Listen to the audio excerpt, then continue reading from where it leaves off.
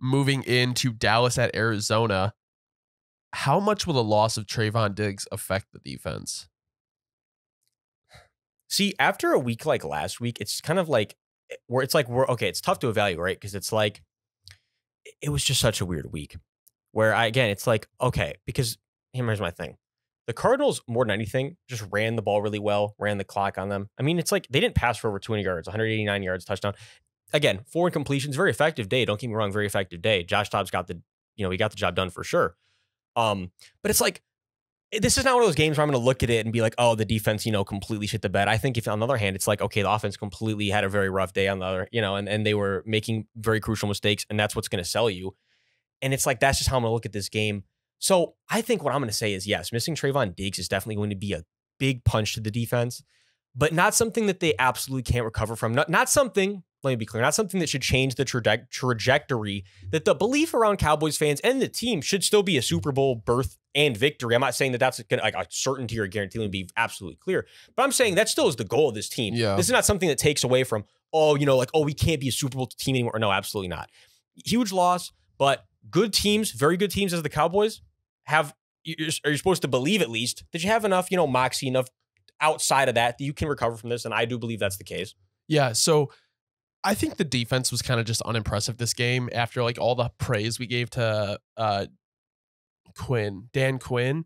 And it was just like you were saying, like, I don't know if they're adjusting to like Diggs, like being out, but for a team like the Cardinals, like you should be getting in the backfield like a lot of the time. And they weren't. And this is what I will say. It looks like they played down to their competition.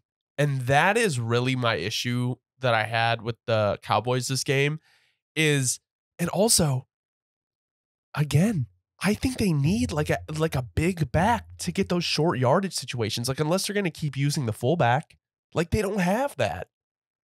And the last thing I'll say is, like, I understand there are injuries to the offensive line, but the Cowboys offense needed to be better this game. Like, this is an Arizona defense that is name me players on the defense besides Budda Baker. I would say, and Gardeck's been playing really well this year. Yeah. There's a few guys that are playing above standard, but I agree completely. Where it's like you got to show up and you got at least got to make it smoke the Cardinals. At least if you're going to lose the Cards, you had to make it a possession game. Yeah, 2 possessions. This was bad. This was bad. Just moving on to Arizona, I just want to say shout out to the Cardinals O-line. Like the amount of times like that Dobbs had to throw and how the Cardinals ran the ball was impressive, especially against the Cowboys. And for the situation that Dobbs has been put in, he's played like a lot better than expected. And just to finish up on the Cardinals really quick, their defense plays incredibly hard. It's a really good sign for a first-year head coach that the effort is this crazy. And even when the talent isn't there, like you can feel that culture shift. And the Cardinals' schedule after this is extremely tough, but with the way they played today, I think they can squeeze out a couple more wins. So wait, no, what you're saying is the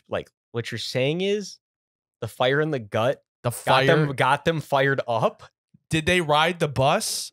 Or did they drive to work? That's fucking crazy. Riding the bus got them boys gassed up. They rode the bus. If you're out in Arizona, you gotta love to see it, man. They rode the bus. But yeah, so do you have anything else you want to say on the Cardinals? Or should we I'll say we're ready to move on to the next.